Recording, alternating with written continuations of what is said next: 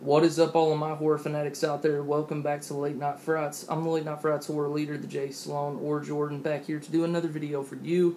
And as always, guys, I want to thank everyone for tuning in this evening. Last week we did horror battles, and if you haven't seen that yet, please go check them out. It was a great week overall. We did have a few missed videos, and for that I do apologize, but we're going to start the week now, and hopefully everyone will make their videos. We're going to start off with another theme, obviously. And we're going to do another top 10 theme, another top 10 list. A lot of people have been liking those, so we're going to keep going with those for a little bit. And this top 10 list is our top 10 favorite vampire films. So vampires is one of my favorite subgenres in horror. I mean, I absolutely love them. Not the Twilight version of vampires, that little wacky mix-up imitation there. I mean, my vampires are ones that I loved as a kid. They're bloody, they're vicious, and they want human blood. That's the vampires that I love. So going to go through my top 10 list here, guys. It might not be your top 10 list, but this is mine. This is not the official list. This is just in my personal opinion. So starting off with number 10, this is a comedy pretty much a vampire comedy. One that I've always loved. I believe it was made, I'm not exactly sure, 1985. So this one is starring a very famous comedian actor who I don't think gets enough recognition for this one. I think this is kind of swept to the side by all of his other comedy films that he's been in. And it is Once Bitten. Vampire's Kiss is another really good one, but it just couldn't make my top 10 list. Once Bitten, starring Jim Carrey, Lauren Hutton, Karen Hopkins, and Cleveland Little.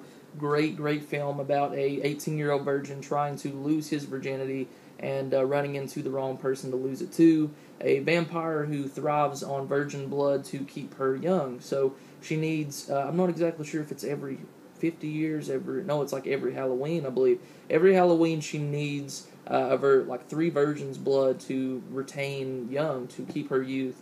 And she sees Jim Carrey. She's already had 2 of them. She needs 1 more. She sees Jim Carrey, tries to get his blood, bites him for the first time, and throughout the rest of the film, it's a cat and mouse game of him changing into a vampire and her trying to finish her ritual to remain young. One that I've always liked, love the acting. Like I said, Jim Carrey is great in this one, but he doesn't get enough recognition for it, in my opinion.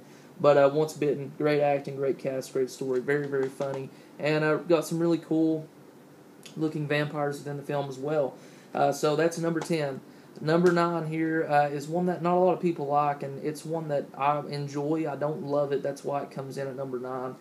And it is I Am Legend, starring Will Smith, which was made in 2007. This one is kind of like a Last Man on Earth type deal, where the entire Earth has been taken over by vampires and the population is down to very few. And to Will Smith's character, he is the only one left, and he is trying to fight and find out the cure and help these vampires and bring humanity back, and also that way he can get back to his wife and kid and find them, which he has hope that they are still alive. I like the lonesome feeling that this one has and the apocalyptic feeling that it has as well. Will Smith did a great job in this one, really showing how crazy that you would be if you were alone. The only thing that he has, the only company, is his dog.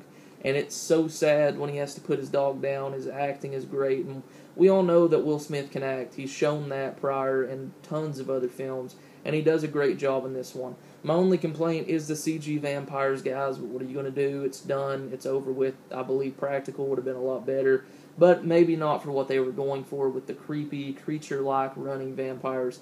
Vampires who hide, they still stay true to a lot of old vampire elements, like they hide in the day, come out at night, and they're very vicious, very fast, and very deadly. But I've always enjoyed I Am Legend. It's not great, but it is a fun, apocalyptic vampire type tale. Coming in at number 8, so that's 10-9. Coming in at number 8 is a gothic type vampire film starring Kate Beckinsale and Scott Speedman, and it is Underworld. I love the gothic feeling to it. It is truly a underworld type film. The battle between the vampires and the werewolves is really awesome, and you've got Kate Beckinsale's character, who is really caught in the middle between vampires and werewolves, as the person that she has loved is bitten by a vampire. I believe it's actually bitten by her. I think it's her that he's bitten by, and then also bitten by a werewolf, so that creates a hybrid type deal, and she really falls in love with this character. So it's really a battle of love and a battle of vampires and werewolves, and one of the only top films like this. I mean, it kind of mirrors Twilight in a different way. I mean, it's got a different story altogether, but It's a love story type vampire film, but it's got a lot of blood, it's got a lot of gore in it, and it's one of the only ones out of the franchise that I like. Part 2's okay, 3 and 4 were just not good at all to me, but the first Underworld I've always enjoyed. So coming in at number 7, we have a classic here from 1979 starring David Soul, an adaptation from a Stephen King novel, a great Stephen King novel, and it is Salem's Lot. Everyone knows this one. I love the paranoia and the confined town slowly turning into vampires. And the head vampire in this one, which everyone has seen, regardless if you have seen the film or not, you have seen this vampire somewhere at some point in your life. Is so creepy. And this just has a bone-tingling feeling to it. The vibe is so chilling. And David So does a great job as the lead trying to find out what's going on. And he does, and he doesn't really like the results. So, always love this one. Classic. I love the scene with the child going to his friend's window and knocking on the window, sliding, gliding, pretty much flying through the window. Creepy scene. I've actually met a grown man who's like 35 years old tell me that he cannot watch this film because it scares him to death. So that really shows you how tingling it really is. It's a long adaptation, as most Stephen King films are, but it's great. If you haven't seen it, definitely check it out, and that is Salem's Lot. Classic. Coming in here at number 6, I believe, it's 10, 9, 8, 7, 6, is a, what year was this made? Let's see, guys. 2007 film, and it is 30 Days of Night starring Josh Hartnett and Melissa George. Always like this one. It's really dark. It's not gothic. It is very, very gory, and it shows how brutal vampires can be once again.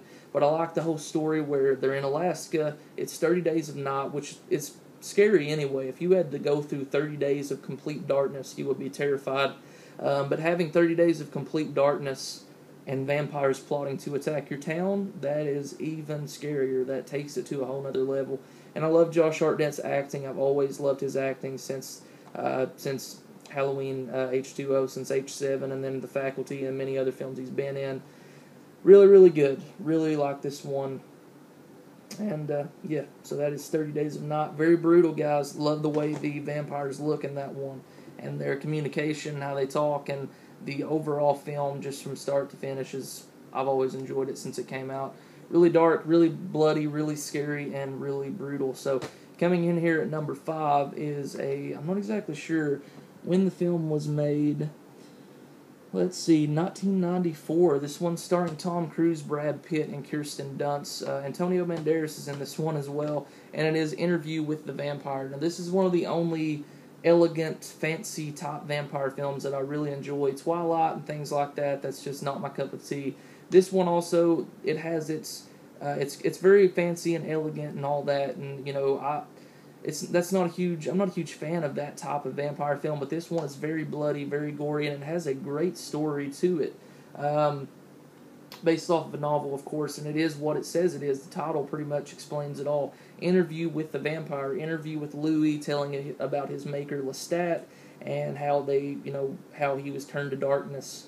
Telling this interviewer all about his vampire adventures from good to bad and everything that happened with him. So that's why I've always liked this one, guys. Great acting. It's got Christian Slater in it as well. Really, really good. Always loved it. Tom Cruise and Brad Pitt's, how they play off of each other, just really great. You can say what you want about those two actors, but they are really, really great actors. So, Interview with the Vampire comes in at number 4.